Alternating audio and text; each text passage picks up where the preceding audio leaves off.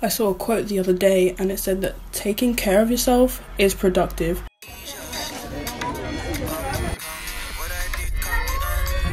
Yo, what's good guys? Hope you guys are doing well. Welcome back to Class of COVID-19 series. How have I been?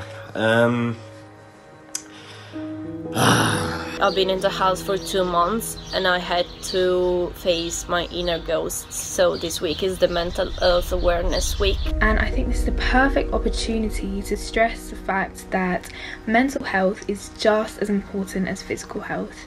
And I think in a society where physical image is glorified so much, it's easy to forget that. Not just a week in the year, it paves the way for stigmas surrounding mental health to become lessened. I see it as a time to remember that everyone has their own internal battle that you may know nothing about. On one hand, I think it's super important for people, especially people of color, to talk about the struggles that we face. I think being vulnerable with people is an incredible healing process.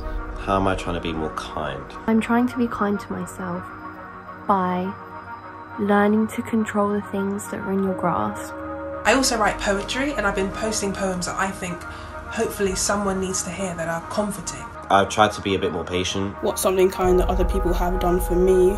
Well, a few days ago was my birthday. My friends dropped a bouquet of flowers and snacks at my doorstep. I think something that's really nice that one of my friends did is she made me like a little postcard, just reminding me, love me and miss me sort of thing.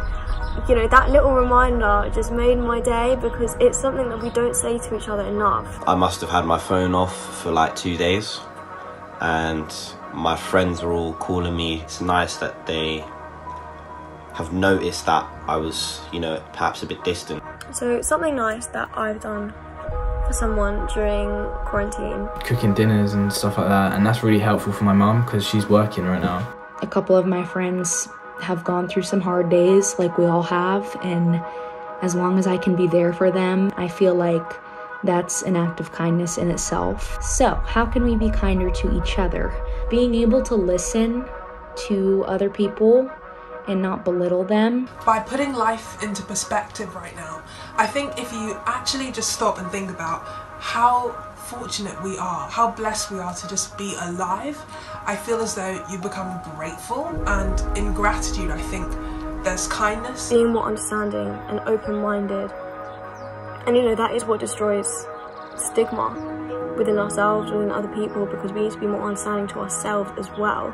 It's very hard, damn near impossible, to be kind to others if you're not kind to yourself. My generation, Generation Z, we can't really let the others tell us we're a group, because a group is formed by individuals, and individuals, they all have got their own problems. My suggestion will always be kind to anybody which is next to you. Just remembering that you're important and your mental health is important, and that you're not suffering alone. We're alone but together.